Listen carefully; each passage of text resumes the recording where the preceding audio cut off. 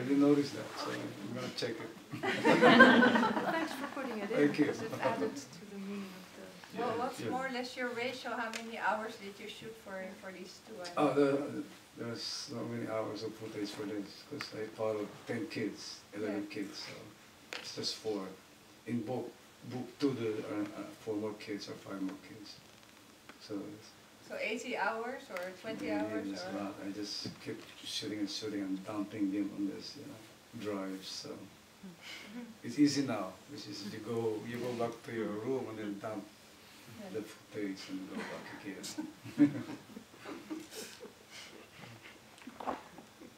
More questions? Yep. Also,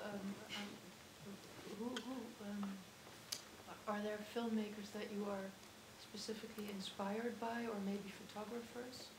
Well, there's so many inspirations, but on a given day, I would like to bring, if I'm marooned in an island, I would like to bring the films of Andy Tarkovsky with me. The films of Adam Rene, I like, Of course, the usual suspects, Antonioni, all those guys. I like also photography, guys, like the work of Larry Clark, I like. Do you still photograph? Yes, very much. And write poetry and play guitar and all those other things? Yes. All those things.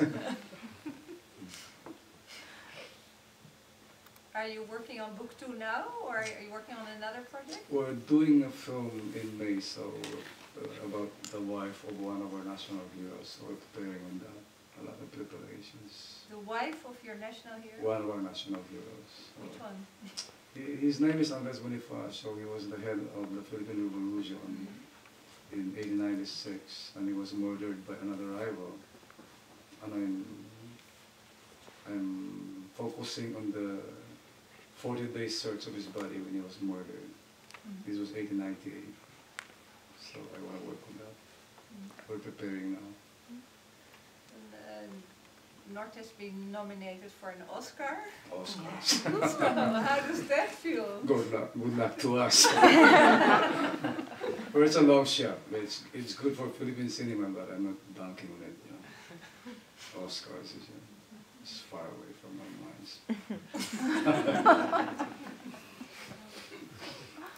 Yeah, Hollywood.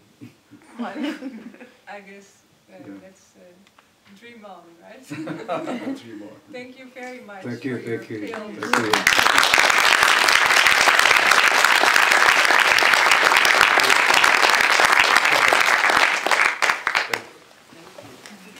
I'm using your voice. It's cool.